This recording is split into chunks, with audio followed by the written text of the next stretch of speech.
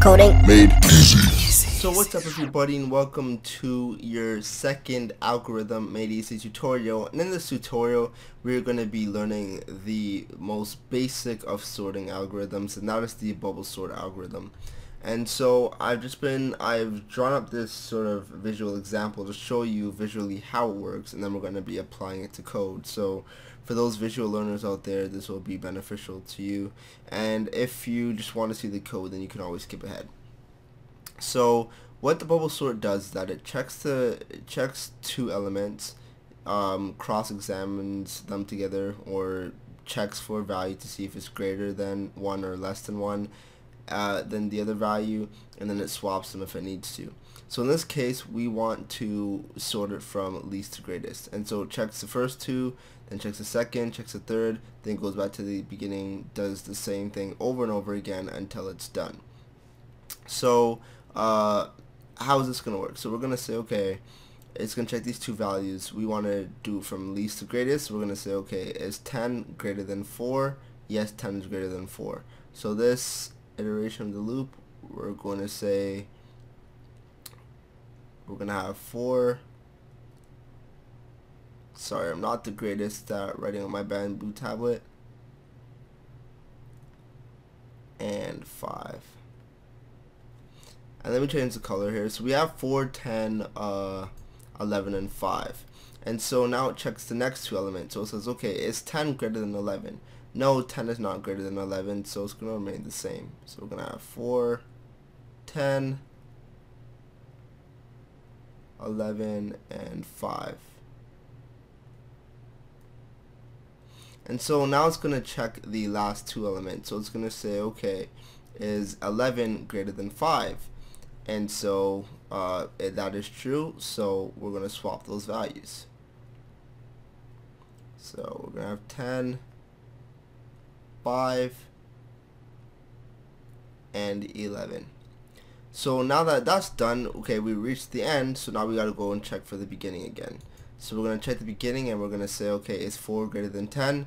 No, it's not. Okay, so don't swap any values, so everything remains the same.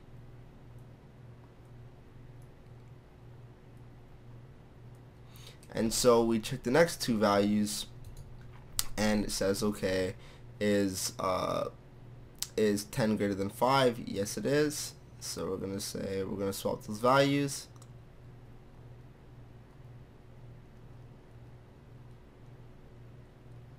And voila, our array is sorted. So in our code, it will still check to see if this is true, and it will continue to check and so on and so forth, but as you can see, our array is fully sorted. So that's exactly how it's going to work. So we're going to apply this into our C++ code, and you can still apply this to whatever language you are using. So I already have some code set up. So I have this basically just sets a C time for a random number. That's basically just for C++.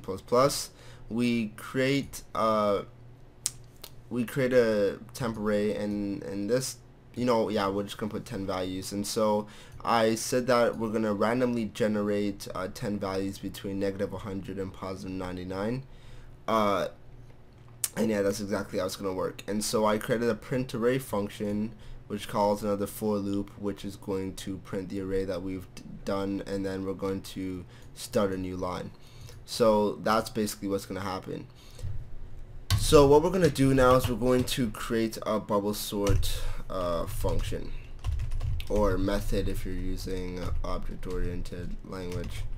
So we're going to call this bubble sort, and we're going to pass in the array. So we'll just say our temp array there, or you can just pass as a pointer, which I expect you know.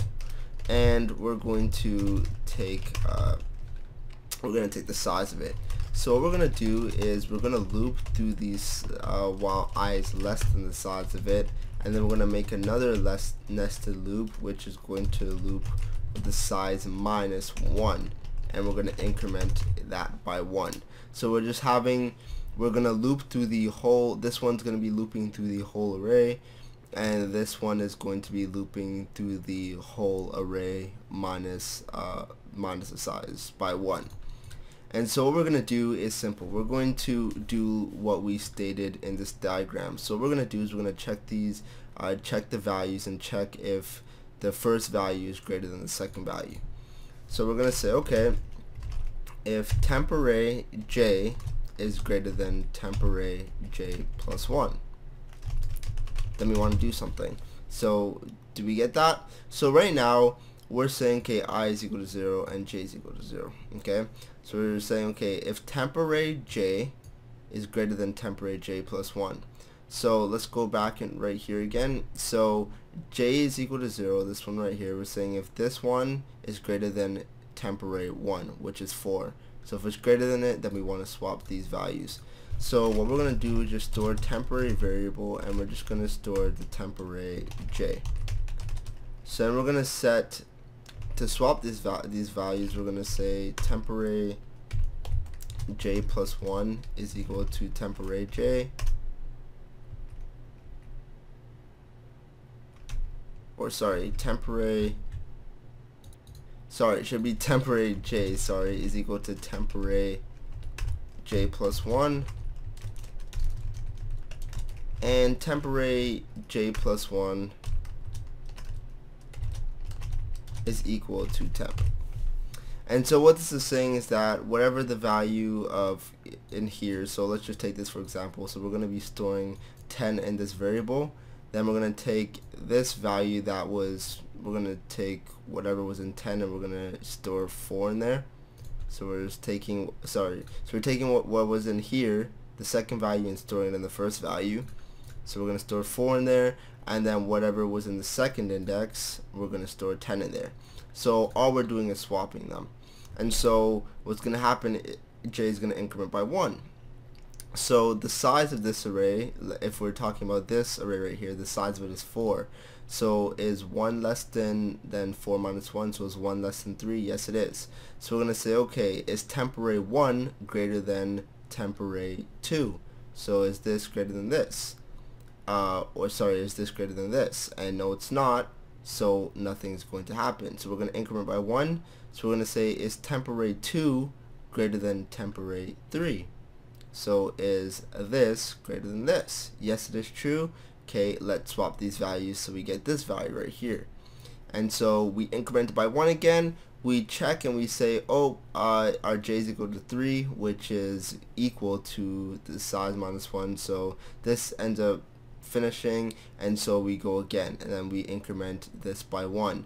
And so we keep on doing it again until we've cycled through the entire array, and then we are actually done. So even if it sorts it at a certain point early on, it doesn't really matter. It's still going to cycle through the entire array to process everything. And so what we're going to do is we're just going to call bubble sort. We're going to pass in our temp array, and the size of our array is 10, and then we're just going to print it, and like so. So what I'm going to do is run this application. And so as we can see, this is our randomly generated array right here. So it randomly generates some numbers, and so it generates it from least to greatest. So negative 95, negative 91, all the way up to the greatest value. So let's say you want to store it from greatest to least. Well, all you have to do is just switch this value right here. And and as you can see, it stores it from greatest to least, so 88, blah blah blah blah blah. So all it's doing is saying, okay, so if this one is less than this, then we want to swap it. So then we come here, we check these two. Is this less than this? Yes, it is. Okay, swap it. So we swap this there. Is this less than that? And so on and so forth, and then we get greatest to least. So that's exactly how it works. Now before we actually end this tutorial, the bubble sort is really a bad way to sort. And why is this a bad way to sort? Well, we're looping through this array twice. We're looping through it here, through the whole array in this, and then with this one we're looping through the size minus 1. And so if we use our big O notation, based on big O notation, this is the big O of n squared. Because we're traversing, as we've seen in the previous tutorial, when we were doing that linear search, we were traversing through it one time, and so basically if it takes one time to actually check for one element or do an operation on one element in the array, then if we have 10 elements, it would take approximately 10 seconds. For this one, we're traversing through it, the whole array, and then this one we're traversing through approximately the whole array.